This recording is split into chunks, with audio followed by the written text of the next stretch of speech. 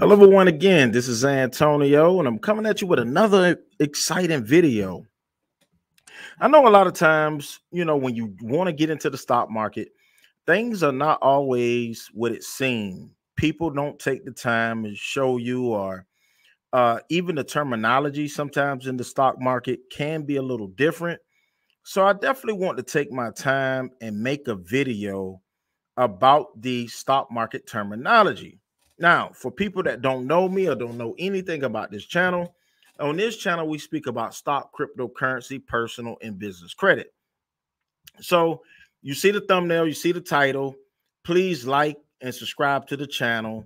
We're in the process of growing this channel. So we want to add different style content on this channel in those categories. Now, this video is for the people who want to learn how to trade stock. I want to get more into that arena of teaching how to trade stock, and this is where we at. So let's keep going. All right, so we're going to start off talking about the terms. I put pictures next to a lot of the descriptions. These are going to be brief descriptions. They're not going to go into 3 and 4 paragraphs, because then that'll be like a masterclass, 2 and 3 hour videos. But this video probably will be sitting at like 25 minutes. So the first one we're going to talk about, when you hear people talk about what does the stock term apes mean? All right, that term came from Wall Street Bets. They talked about, when they say the apes, the retail investors who are bullish on heavily shorted stocks like GameStop, AMC, Sundial was one of them. Naked Brand Group, which is now Centro, was another term. So that's how what all of that fall into. So that's where the term apes. They're talking about basically retail investors that's bullish on a stock. All right, let's go to the next one. All right, so let's talk about asset allocation. Asset allocation is the implementation of an investment strategy that attempts to balance risk versus reward by adjusting the percentage of each asset in an investment portfolio according to the investor's risk tolerance, goals, and investment time frame. Also, I want to give a huge shout out because I got a lot of these definitions from Investor's Place. So all of them didn't come from Investor's Place, but I definitely want to tell you where they came from. So I'm not pretending like I created this terminology myself. This terminology is not new. If you might be just new to the channel or new to learning about stock. And then I'm going to do another video talking about crypto terminology in the future. Bond. A bond is a fixed income instrumental that represents a loan made by an investor to a borrower, typically corporate or government or governmental. A bond can be thought of as an IOU between the lender and the borrower that includes the details of the loan and its payments. Bonds are used by companies, municipalities, states, and sovereign governments to finance projects and operations. Owners of bonds are debt holders or creditors of the issuer. Bond details include the end date when the principal of the loan is due to be paid to the bond owner, and usually include the terms of variable or fixed interest payments made by the borrower. Now, I'm going to be honest. A lot of this stuff is going to be, it's going to fly over your head. You might need to watch this video twice so you can start understanding. People go to school to learn these same terms, right? And all I'm doing is I put together this information so you can have an opportunity to understand what we are putting in front of you. All right, bearish is a term for being pessimistic about a stock's price, believing the price will drop. Traders can think of long as another word for buy. If you're going long in a stock, it means you're buying it. If you're already long, then it means that then you bought the stock and now own it. So let's repeat that once again. The highlighted is you pessimistic. Bearish means basically you are against the stock, or you're going to short that stock by selling it, or transfer it. So just to give a brief, you're pessimistic about a stock's price. Bull. A bull is a stock market speculator who buys a holding in the stock in the expectation that in the very short term it will rise in value, whereupon they will sell the stock to make a quick profit on the transaction. So when you are bullish on the stock, that means that you are you are for the stock. If you are bullish, you are against. Bearish, bullish, you're going to hear these stock terms over and over and over in the future. So this is I try to compile some of the most used stock terms. All right, let's talk about capital gain. While capital gains are generally associated with stocks and funds due to the inherent price volatility, that can also be realized on any security that is sold for a price higher than the purchase price that was paid for it. Realized capital gains and losses occur when an asset is sold, which triggers a taxable event. Unrealized gains and losses, sometimes referred to as a paper gains and losses, reflect as an interest or decrease in the investment's value, but are not considered a capital gain that should be treated as a taxable event. I know these words might seem like you back in school, or these paragraphs, but it's necessarily what you will have to learn if you want to learn the stock market in its full capacity. Compound interest.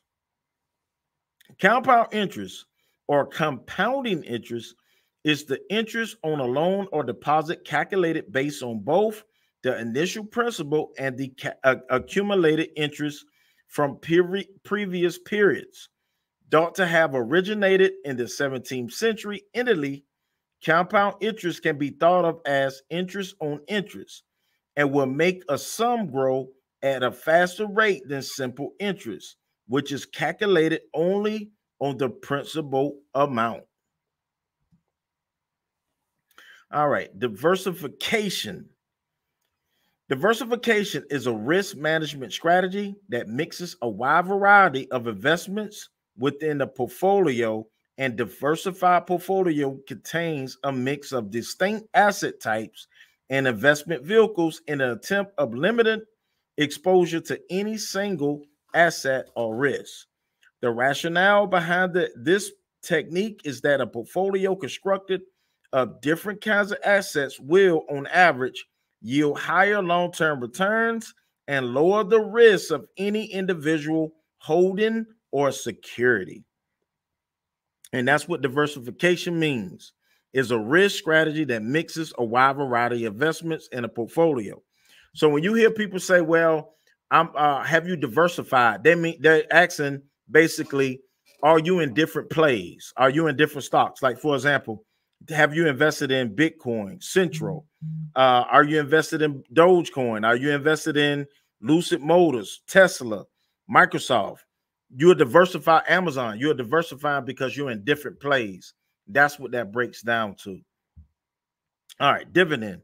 A dividend is the distribution of some of a company's earnings to a class of its shareholders as determined by the company's board of directors.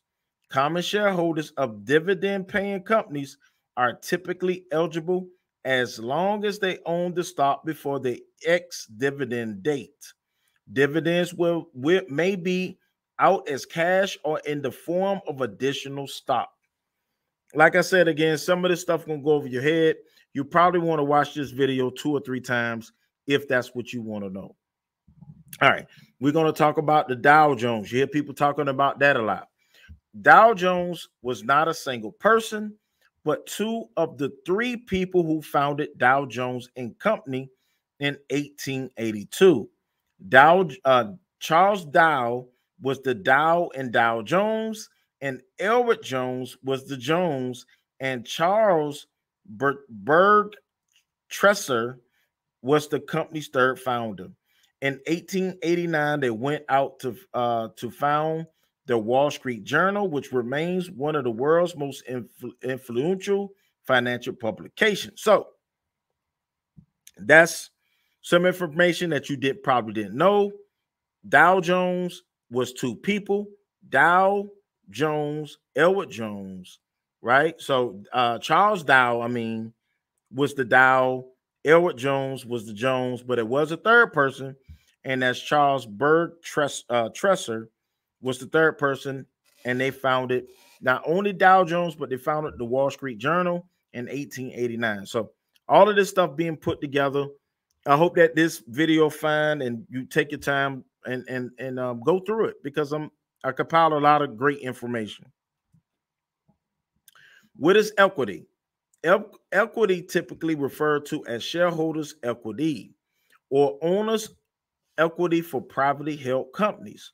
Represents the amount of money that would be returned to a company shareholders if all of the assets were liquidated and all of the company's debt were paid off in the case of liquidation. In the case of acquisition, it is the value of company sales minus any liabilities owned by the company not transferred with the sale. All right. What is an ETF? Or you may hear ETF, you may hear index funds. It's all of the same. So some people might say, well, don't invest in stock, invest in ET funds. This was what this breakdown too. Exchange traded fund. That's what ETF mean. Exchange traded fund is a typical, it's a type of security that tracks an index, sector, commodity, and other asset, but which can be purchased or sold on a stock exchange, the same as regular stock. An ETF can be structured to track anything from the price of an individual commodity to a large and diversified collection of securities. And ETFs can be even structured to track specific investment strategies. So you may hear people say, well, just take 500, invest in an ETF. So basically what you're doing is you are taking that money and invested in a number of companies. For example, you might have a piece of Microsoft, a piece of Tesla, a piece of, just different companies that you may have a piece of, and that's what ETF. Some people might say ETF, index funds, is all the same. All right. What is a fiduciary? A fiduciary is a person or organization that acts on behalf of another person or persons, putting their clients' interests ahead of their own with the duty to preserve good faith and good trust. Being a fiduciary thus requires being bound both legally and ethically to act in the other's person's interests. A fiduciary may be responsible for the general well-being of another, a child's legal guardian, but often the tasks involve finances, managing the assets of another person or a group of people. For example, money managers, financial advisors, bankers, insurance agents, accountants, executors, board members, corporate officials, and all fiduciary responsibility. So one of the biggest person that was probably under a fiduciary, now you probably heard the term used a different way, was Britney Spears. Her father acted as a fiduciary on her behalf because he was able to take over the responsibility of her assets. So, and she fought and got from under that, but this is something that happens a lot, and you may not know that it happens. What is fixed income? Fixed income broadly refers to those types of investment security that pays investors fixed interest or dividend payments until its maturity date. A maturity, investors are repaid the principal amount they had invested. And that's what a fixed income is. What is a gamma squeeze? And that's why I have the hawk there. So when you think of gamma, you think of the hawk, right? When stock prices experience rapid shift, the conditions may be ripe for a squeeze. In this scenario, Investors may find themselves buying or selling shares of stock outside their normal trading pattern in order to minimize losses. Gamma squeezes can occur as a result of widespread speculation about where stock price may be headed. For example, if a company is struggling financially, the institutional investors may decide to short the stock in the belief that the price will fall. What is a growth stock? A growth stock is any share in a company that is anticipated to grow at a rate significantly above the average growth for the market. These stocks generally do not pay dividends. This is because the issuers of growth stocks are usually companies that want to reinvest any earnings they acquire in order to accelerate growth in the short term. When investors invest in growth stocks, they anticipate that they will earn money through capital gains when they eventually sell their shares in the future. Uh-oh. I think I went too far. Sorry about that. What is a hedge fund? Hedge funds are alternative investments using pool funds that employ different strategies to earn active returns or alpha for the investors. Hedge funds may be aggressively managed or make use of derivatives and leverage in both domestic and international markets with the goal of generating high returns, either an absolute sense or over a specific market benchmark. What is an index fund? And this ties back into ETF. An index fund is a type of mutual fund or exchange traded fund with a portfolio constructed to match or track components of a financial market index, such as the Standard and Poor's 500. So you might heard the term S&P 500.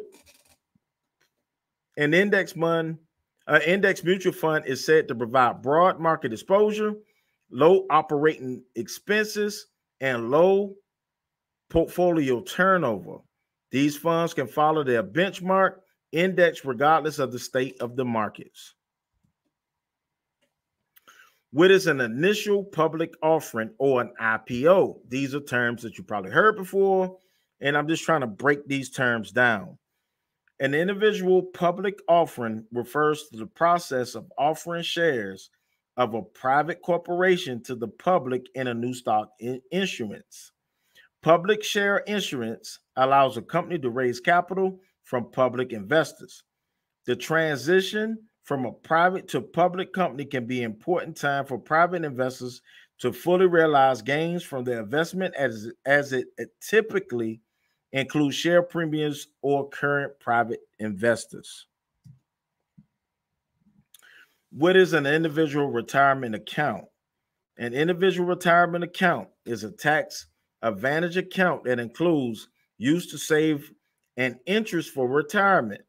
The IRS also uses the term individual retirement arrangements and also IRAs to broadly refer to individual retirement accounts, individual retirement annuities, and other trusts and custodial accounts that act as personal saving plans with tax advantages for setting aside money for retirement.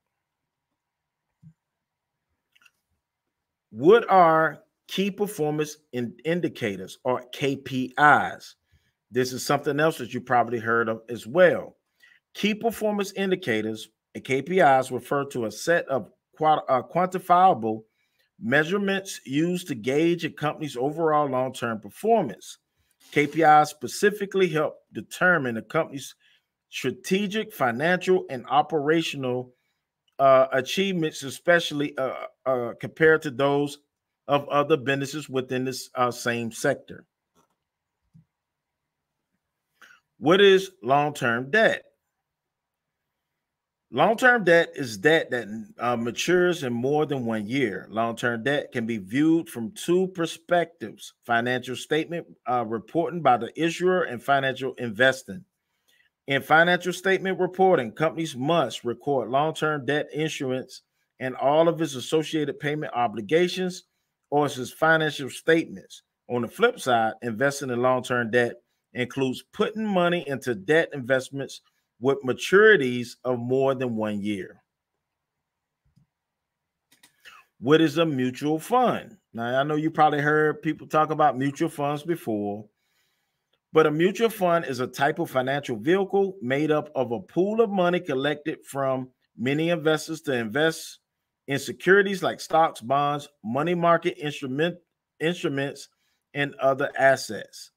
Mutual funds are operated by professional money managers, who allocate the fund's asset and attempt to produce capital gains or income from the fund's investors. A mutual fund portfolio is structured and maintained to match the investment objectives stated in its prospectus. What is naked shorting? Now, this is something that's really, really harming the market. That's why I have that person with the hoodie in here. Is done on purpose. I really think stock like Central has been haunted with naked shorting.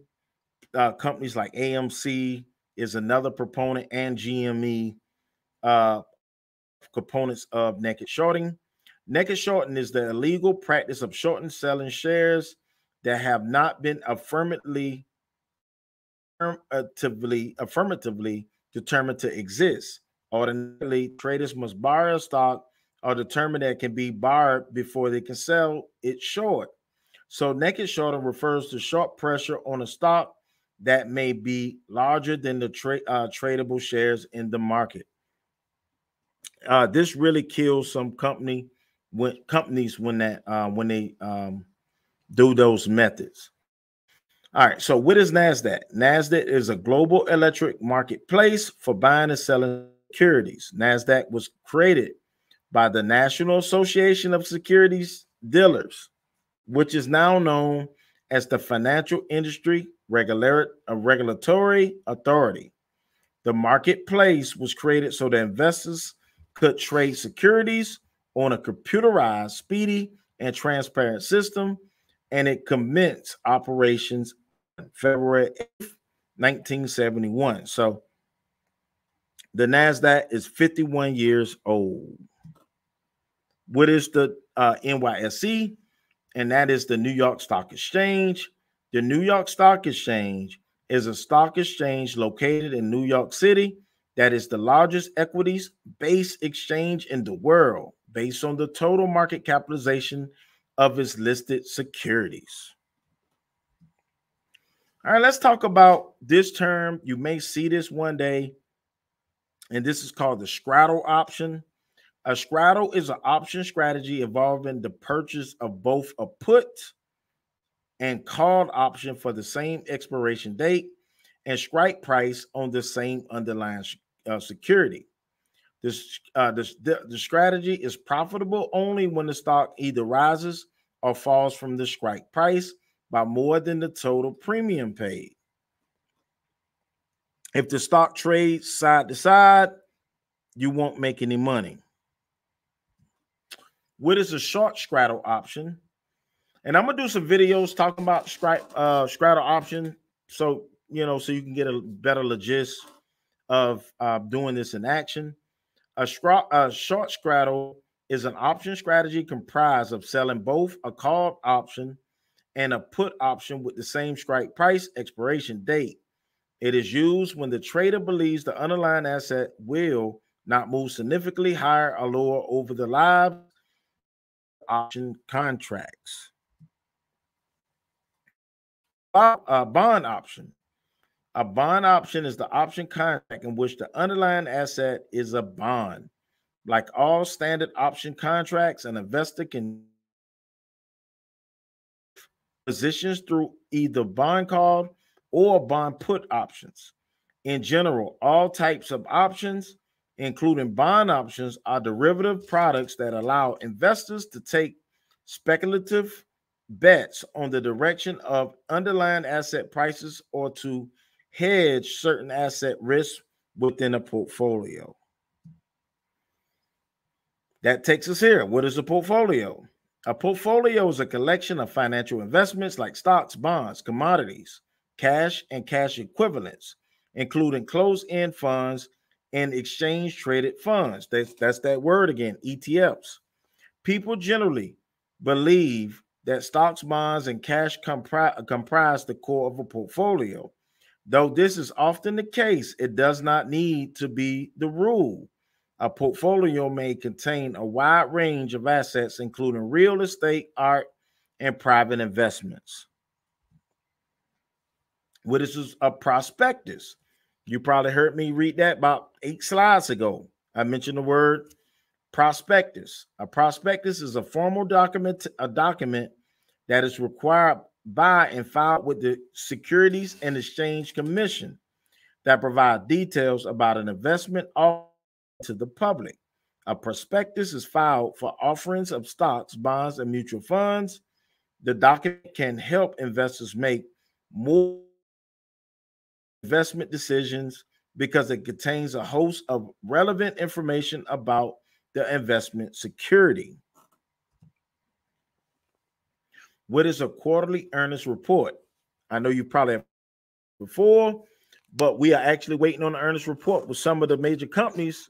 Now, a lot of companies have the earnings report by February. Some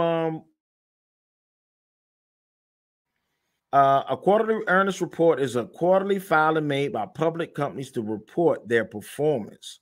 Earning reports include a term such as net income, earnings per share, earnings from continuing operations, and net sales. By analyzing quarterly earnings reports, investors can begin to gauge the financial health of the company and determine whether it deserves their investment. What is a REIT ETF? Real estate investment trust, REIT ETFs, are exchange-traded funds that invest the majority of the assets, equity, REIT, securities, and related derivatives. REIT ETFs are passively managed around an index or publicly traded real estate owners. Two frequently are the MSCI US REIT Index and the Dow Jones US REIT Index, which cover about two-thirds of the aggregate value of the domestic publicly traded REIT market. I know that was a little tongue twister there, so make sure you come back and watch the video again. All right, we're getting closer to the end, but I definitely want to give you the best terms that I found. What is the risk-free return? Risk-free return, a radical return attributed to an investment that provides a guaranteed return with zero risk. The risk-free rate of the interest that would be expected from an absolutely risk-free investment over a specified period of time. How do S&P 500s work? Now, this is a brief paragraph. This may help. S&P 500 features are the type of derivative contract that provides a buyer with an investment price based on the expectation of the S&P 500 index future value. Are closely followed by all types of investors and the financial media as an indicator of the market movements. Short selling. Short selling is investment or trading strategies that speculates on the decline in a stock or other securities price. It is an event that should only be undertaken by experienced traders and investors. Short squeeze. Now, you might hear this often as well. You definitely heard the other term, short selling. A short squeeze is an unusual condition that triggers rapidly rising price in a stock or other tradable security. For a short squeeze to occur, the security must have an unusual degree of short sellers holding position in it. The short squeeze begins when the price jumps higher unexpectedly. The condition plays out as a significant measure of the short seller's condition. Coincidentally, decide to cut losses and exit their positions. What does stock mean? A stock is a form of security that indicates the holder has a proportionate ownership in the corporation. Corporations issue sales stock to raise funds to operate their businesses. Two main types of stock, common and preferred. The investment time horizon is the time period where one expects to hold an investment for a specific goal. And investments are generally broken down into two main categories: stocks, which are riskier, bonds, which are a little less risky, and the longer time horizon, the more aggressive or riskier a portfolio investor can build. What is an uptick? Uptick since the preceding transaction, an uptick occurs when the security's price rising in relation to the last tick or trade, and the uptick is sometimes also referred to as a plus tick. What is volatility? Volatility is a statistical measure of the dispersion of returns for or market index. In most cases, the higher the volatility, the riskier the stock. Volatility often measured as either the standard deviation or variance between returns from the same security or market index. And what is weighted average? Weighted average is a calculation that takes into account the varying degrees of importance of the numbers of the data set. In calculating a weighted average, each number in the data set to multiply by the predetermined weight before the financial with XRT. XRT is an extension printed after ticker symbol for the stock. It indicates that the stock is trading on an X-rights basis. XRT is an abbreviation for the words X-rights. X-rights mean that the buyer of the stock of a stock price anymore because their rights have expired. XRT is printed on the ticker tape and displayed on the electronic ticker for clarity and to avoid disputes, confusion about where the rights currently remain. Yield. Yield refers to the earnings generated and realized on an investment over a particular period of time. It's expressed as a percentage based value of or face value of the security. And finally, what is zero investment portfolio? A zero investment portfolio is a collection of investments that has a net value of zero. When the portfolio is assembled and therefore requires an investment to take no equity stake in. For example, an investment may short sell $1,000 worth of stocks in one set companies and use the proceeds to purchase $1,000 in stock in another set of companies. So